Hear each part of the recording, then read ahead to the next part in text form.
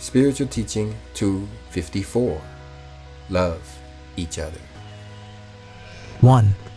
I come to receive and to give to you. I come to listen to you and for you to listen to me. 2. Countless times I have manifested myself as father and teacher.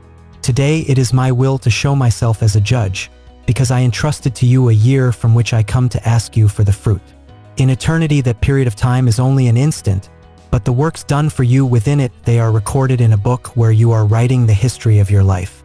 That spiritual book, written in the consciousness, it will keep the trace of your struggles to reach the goal, and it will be the one that you present before the Supreme Judge. 3. Today you only show me a page that represents an atom of time in which you took a step forward in the path of evolution. 4. As you climb, your works will reach greater perfection, and you will conceive my work bigger and profound. For this I inspire you with confidence in my promises. I lift you up, I awaken you and heal you. 5. I want to receive your fruit because you have achieved it with an ideal of love, with effort and in order to please me. Through trials you have fought, on pebbles you have walked, the eyes of your body have wept and you have sobbed also in your spirit. 6. Shut your lip and the spirit does not complain at this moment, and all the bitterness collected you turn it into hope in your Father and in forgiveness for your brothers. I bless you for your obedience. 7. You feel that you wake up to a new day, that you are taking a step forward, and that from there it enlightens even more your consciousness and you understand me better. You also measure with greater certainty your responsibility contracted before with me and to the world. 8. Today you know that time is a precious treasure that should not be wasted, and that your gifts are like jewels that cannot remain hidden. 9. The time of darkness and ignorance has passed for you. Today, as apostles, you know what you say, what you do, and what you think, and try to make merits to make you worthy of my blessings. You live in the middle of the light, and if someone blind with it, it will be for lack of clarity in the eyes. 10. I pour out my grace on everyone in the same way, but each one receives it according to their preparation or spiritual elevation. 11. I am receiving the result of the work of embodied beings, because material life is measured by time. When you enter the spiritual life, you will see that eternity cannot be measured by hours, days, or years, because time has no effect on the spiritual. 12. I am present invisibly before all of humanity because life beats in me, because I am a father, the only one who can perfectly judge your life and actions. I see her stirring in chaos, carrying the war in the heart and even in the spirit, carrying the murder and destruction weapon not only in the hands, but in the heart, and unleashing the tongue like a true two-edged sword. Some attack, others defend. Some sow death while others cling to life. And like a shadow, the mantle of the new doctrines that advance from heart to heart and from spirit to spirit. Before that threat men tremble and peoples, and they wonder, why does the Almighty not prevent the advance of these calamities? To which I answer, I allow them to germinate, grow, flourish, spread, and bear fruit, so that those trees are recognized by humanity for their own fruits. 13. The doctrines, theories, and ideas will spread in the world, so that men, after having eaten of all fruits, may they turn their eyes to the tree of life and understand that the true fruit, the one that has sweetness in its flavor and life in its substance, is the one that I offered you in my law of love from the beginning of time. 14. The peace of men is perishable, only the peace that I offer you is eternal. 15. I speak to you through human understanding, and my word is the same seed of love that I have always sown in you. 16. I have given you strength, but not so that you impose my will through it on your brothers. I have freed your spirit, but not so that it can misuse that freedom. My weapons are the truth, love, charity, peace, forgiveness. 17. So that you can represent me with dignity and be my faithful witnesses, you must take advantage of my teachings and deepen yourselves in my word, so as not to fall into confusions that divide you, causing that while some defend and try to preserve the foreign cults and traditions, others arise fighting for the essence and spirituality of my doctrine. Remember that in the first precept of the law that I gave to humanity through Moses, I said, You shall not make an image or likeness of things from heaven to bow down to adore them. Since then, the way for man and the way has been clearly traced for the spirit. 18. Moses failed to transmit the Decalogue to men. He also instituted secondary laws for human life and implanted traditions, rites, and symbols within the spiritual worship, all in accordance with the steps that of the human spirit. But the promised Messiah came and erased traditions, rites, symbols, and sacrifices, leaving only intact the law. So when the Pharisees told the people that Jesus was coming against the laws of Moses, I replied that I did not come against the law, rather I came to fulfill it, and that if my teachings were erasing the traditions, it was because the people, by complying with them, had forgotten to observe the law. 19. The case has been repeated in this time, people. In 1866, my presence through human understanding was revealed to Roque Rojas, who made it known to you, but he also created traditions, cults, and symbols to help you understand the sense of revelations. 20. Now that the moment is near when I stop speaking to you in this way, I want to erase from your heart all the materialism and fanaticism that may exist within your worship and practices, so that you can show off with dignity the name of disciples of the Holy Spirit.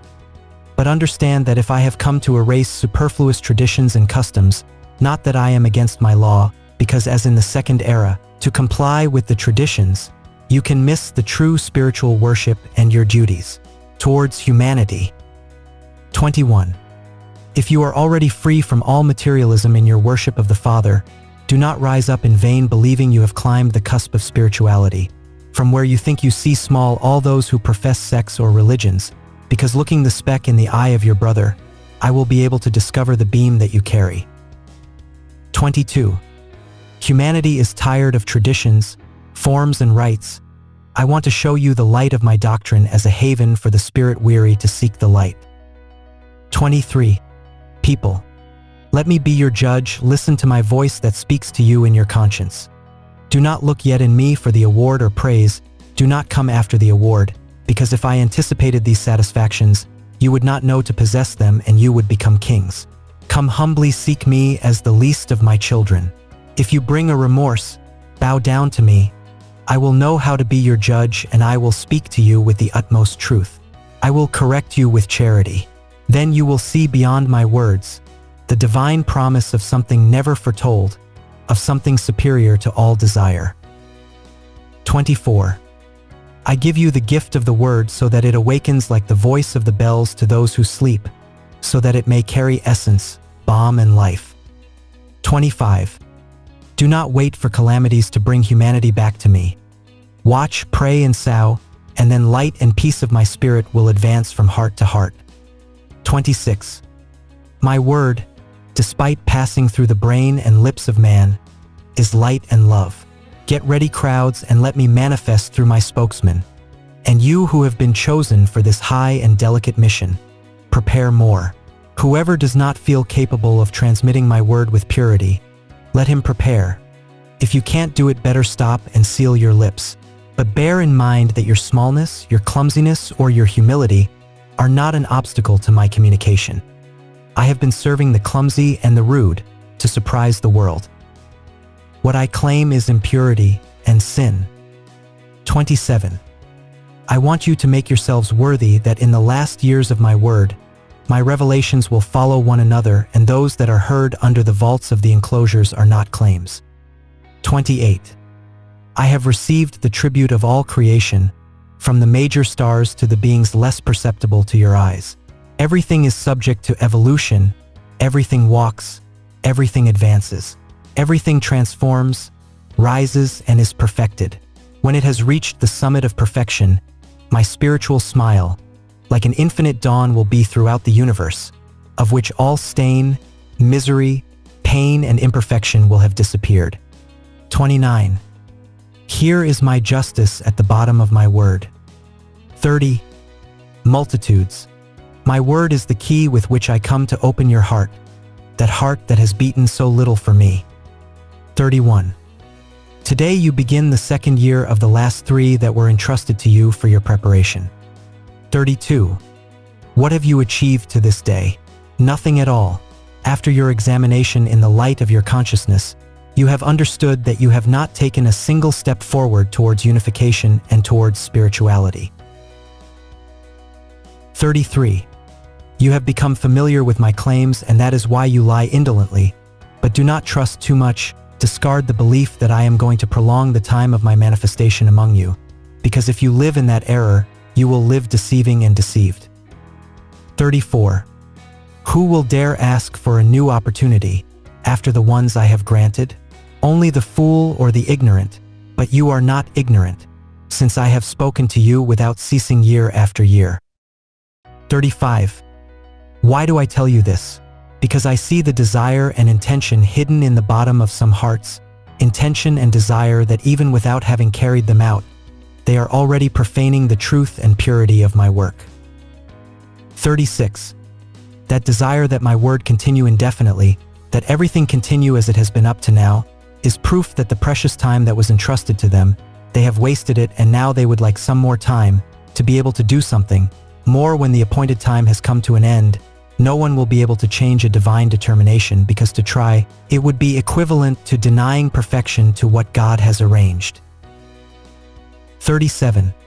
Do not go over my mandates, O people, because if someone does, he will be a witness of my justice, and he will see it coming on this nation, even the unleashed elements, making him understand his disobedience, since he did not know how to obey me despite my words of love. 38. What bitterness and what shame for those spirits, when they awaken from their mistake and realize their spiritual sickness, seeing that the Father still has to awaken them and touch them through the elements, as happened with the men of old. 39. I will raise from among these people all the impure seed, and I will only leave the good seed, by which it can recognize me tomorrow by. How could men see the splendor of my truth through a confused people, disobedient or fanatic? 40. These days of preparation are of deep meditation for you people, so that after this reflection and that examination before the consciousness, choose the path that you are going to follow, with the warning that whoever does my will may walk in peace, and whoever does his own will have to decide to accept the tests that, when the time comes, inexorably they will have to surprise you. 41. In the one who obeys my commands there will be true peace, because he will be a man of good will to obey his Father. In which he does not know my orders, there will not be an instant of peace.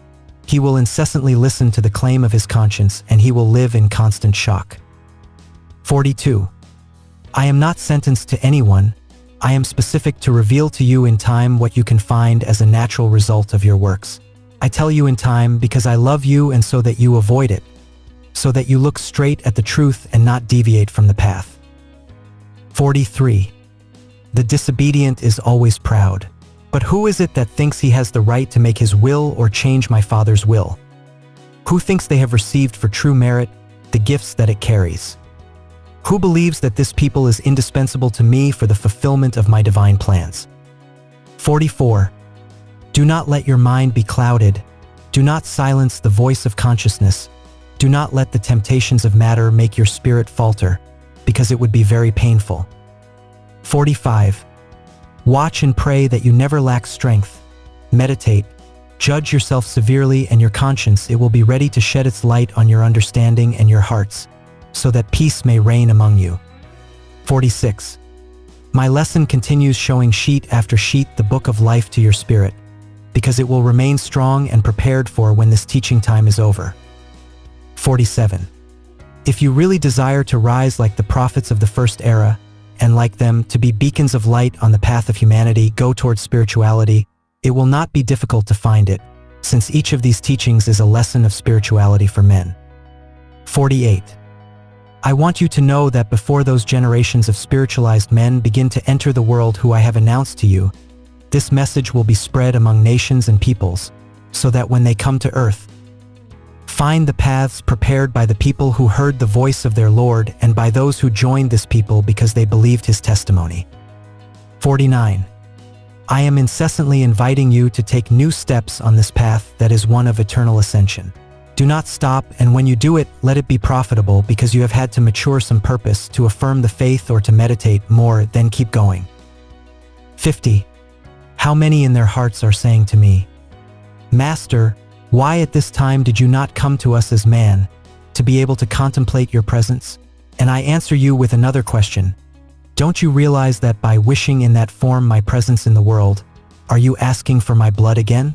Keep me like this, in spirit, invisible only to your material eyes, but perceptible to all the senses of your spirit. At that time I spilled my blood to seal with her the love that in my doctrine I preached. Now I am pouring divine essence over everyone, as a proof of my love for men, despite their ingratitude, is the same, and that is why I approach them, to teach them the luminous path that leads you to dwell with me in my kingdom for eternity. 51. Others spiritually tell me, if at least this word that you have made us hear with so much love, you would not put it away from us. To these I say, if you truly take advantage of my teachings and try to understand my purposes, it will not be painful for them to renounce this communication when the time comes to terminate it. And it will not be painful, because your spirit will be impregnated with my essence and saturated with my light. But if some or many of my teachings you would not have been able to retain in your memory, that is why I have ordered the formation of the book that contains my word of this time. In that book that is made of my divine lessons, you will find the true arc that early spiritualists failed to understand, and that is why they had to represent it with objects or symbols. 52. The true arc is in my word, because whoever opens it and penetrates with respect, spirituality, and love will find wisdom and deep down, profound revelation, prophecy, and all the gifts of the Spirit. At that dawn you will appear when my word is no longer heard through the imperfect human spokesman, and you will be witnesses of how in the middle of your meditations, in the moments in which you study or in the moments of your prayer, you will feel reach the most subtle of your being, a superior light, clarifying everything, a paternal influence enveloping you and a voice that is not human, speaking to you in a pure and perfect way. It will be the light of my inspiration reaching you in a true spirit-to-spirit communication. 53. Blessed are you, who have managed to remove from your practices many of the superficial ceremonies and useless ones that the first bequeathed to you, keeping only the essentials, but recognize that you still have something to debug and a lot to spiritualize in you. 54. How happy will your spirit be if from this earth it manages to offer me the worship that I expect from it. But having left to the spiritual valley, leaving among its examples something that was not worthy of my work, the new generations, analyzing the inheritance that you bequeathed to them, they will know how to set aside whatever impure you have left, thus taking the step that you have not been able to take. 55.